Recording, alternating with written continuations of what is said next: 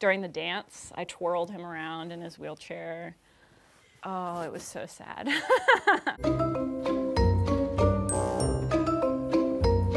Hey, my name is Candace, and I was married August 2017.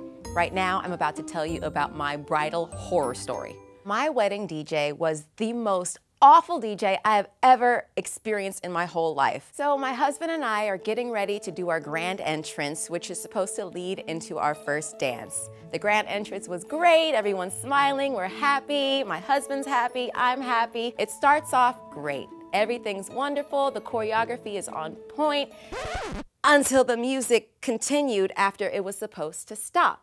I had music that was edited, 2 songs that were pretty much the same, but different versions. One was slower, and then it was supposed to go into the faster, upbeat version of it.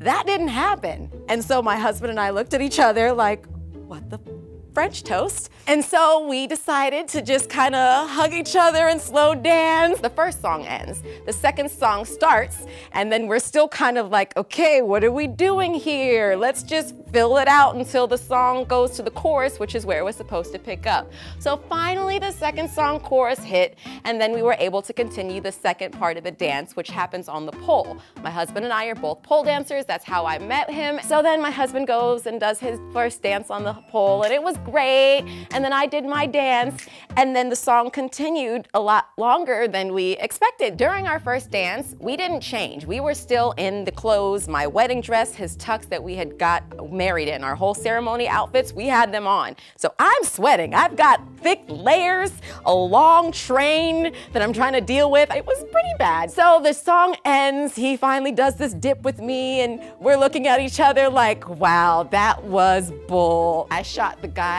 who was our DJ the dirtiest look. And then I smiled and continued on to my table with my husband. After the first dance was over, we decided to just brush it off, and that's when I knew it was all going wrong. This guy came to the wedding with speakers that didn't even work. Not only that, he decided that it was gonna be better for him to play music from YouTube because his system wasn't connecting right. I couldn't believe it. So you have commercials playing as he tries to quickly skip through at my wedding. I realized this music situation's just atrocious and just awful, so I decided, you know what? How about we just say, thank you very much, you go ahead and go home. Luckily, I had brought a Bluetooth speaker that we used during our ceremony, and I plugged that up and I played Pandora, and that was way better than the music he was playing. I wish that it never happened that way, but I guess, you know, as my husband put it, there has to be something bad that happens at the wedding, so it's memorable. Hi, I'm Natalia. I got married on August last year, and I'm gonna tell you my wedding horror story. So, it's my wedding day.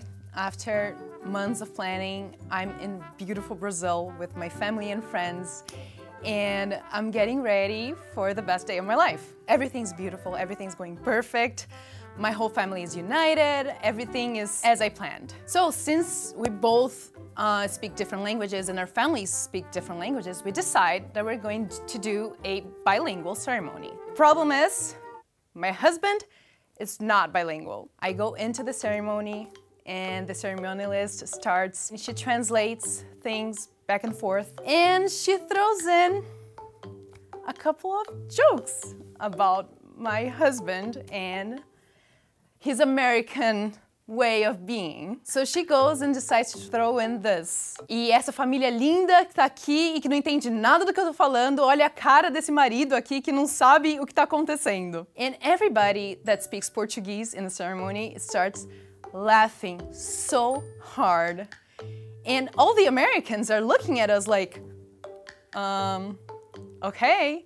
Waiting for the translation, of course, that never comes. My husband still asks me, what did she say in the ceremony? And I didn't tell him, and I'm not going to. So she starts doing all the ceremony. We were both like crying because we just did our vows, and the ceremonialist asks if I would take him as my husband, and I say yes in English, and he thinks he's gonna be super sweet and say it in my language for me, and he says, muito sim, which literally translates to very yes.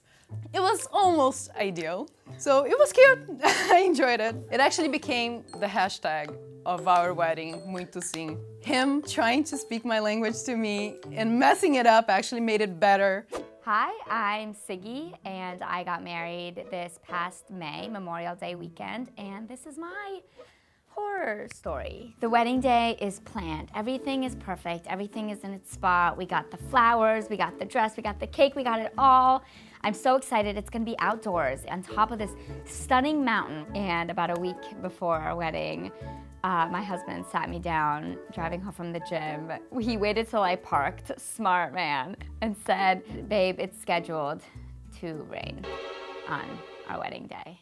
If you know anything about Los Angeles and weather, you know that it doesn't rain ever. I kind of just ignored it. And then leading up, I started checking the weather forecast, and it was literally like 80, sunny, 80, sunny, 80, sunny, 50s rain on our wedding day. And I was like, it's not gonna rain, it's LA, we're good. So anyway, we get to the weekend, and it's now like definitely gonna pour tomorrow. So cool. We had a contingency plan. We got a tent because we had to. We moved the whole thing under a tent. And then the wedding planner called me the night before and was like, the tent is not gonna work anymore because it's supposed to really pour.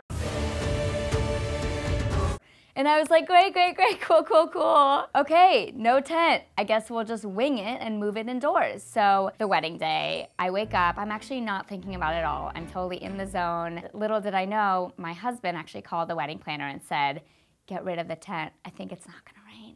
So we got rid of the tent without my knowing it. So we're driving to the venue, I haven't seen him yet. We're literally climbing the mountain in the car. I'm being chauffeured by my parents and a bunch of friends in the van. We get there, and now it's like full pouring. I'm literally holding my dress. I have like 3 friends holding an umbrella. Someone's like holding my foot. Like, I don't know what's going on. If I had like $10 for every single person that told me rain is lucky on your wedding day, I would have gladly collected. We get there, now the wedding planner comes up to me. It's like 20 minutes till the ceremony, and she's like, okay, we set it up outside, just so you know, your husband called this morning. She didn't call my husband because he wasn't my husband yet, but he called this morning and he moved it to the original spot. So your dreams are coming true, but now it's actually raining and it's too late to do anything about it, so we're moving it indoors. So I was like, sheer panic on my face. I know everybody's seeing it because everybody starts rushing over, telling me about the good luck. I'm like, I've already heard this. I know that it's lucky, guys, but now it's raining, so I don't feel so lucky. And then we started taking pictures indoors. It's like totally in now. They're moving chairs inside. This is like so not what I pictured. This is like nature, trees. We had the beautiful backdrop behind us. And of course, we're like standing in front of a white wall. And I turned to him and I just decided, you know what? Let's just go outside, let's embrace the weather, just me and you. I think maybe what I said was like, let's get the F out of here. Grab the beautiful white umbrellas that we ordered on Amazon yesterday, and let's just do this because it's just about the moment, and I totally relinquished control. I was like, I can't do anything about the weather, let's just do this together. And we went outside, and lo and behold, as soon as I released control of the skies, we watched the clouds part. And this ray of sun just beams through, and we're like, ah, we're getting married outdoors. Dad, go tell the wedding planner, and it's totally not raining. And we moved everything back outside, and we got married under this dramatic, beautiful sky that was just, you would never see in Los Angeles end of May. And you know what? Rain really is lucky on your wedding day, just not during the actual event. Yeah. My name's Ash. I got married June 7th in Las Vegas, and I am here to tell you about my wedding horror stories, plural.